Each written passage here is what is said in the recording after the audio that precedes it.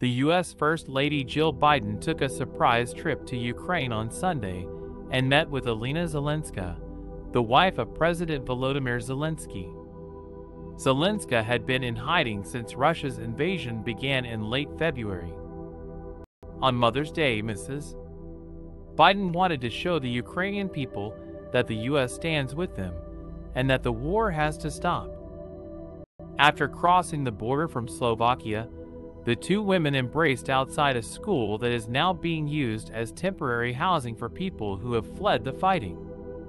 Biden was thanked for her courageous act and gifted with a bouquet of flowers. The U.S. First Lady had earlier visited Slovakia to meet with American troops, volunteers assisting refugees, and children making crafts projects for Mother's Day. Biden told them that the hearts of the American people are with the mothers of Ukraine. Among the families present were those with husbands and fathers who had stayed behind to fight in Ukraine.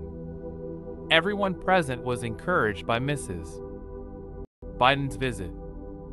Other U.S. and Canadian officials have also visited Ukraine in recent weeks, including Secretary of State Antony Blinken, Defense Secretary Lloyd Austin, Speaker of the House Nancy Pelosi, and Canadian Prime Minister Justin Trudeau, who met with Zelensky in Kyiv. U2 stars Bono and The Edge even performed at a train station in the capital. Sunday also saw violence and bloodshed after a school in the eastern village of Bilohorivka was bombed. U.S. Ambassador to the UN, Linda Thomas-Greenfield, indicated that this incident could be seen as war crimes on the part of the Russians. She added that the U.S. would work with Ukrainian prosecutors to document evidence that could be used to hold the Russians accountable. The U.S. First Lady's visit is a reminder to the Ukrainian people that their country is not alone in this struggle.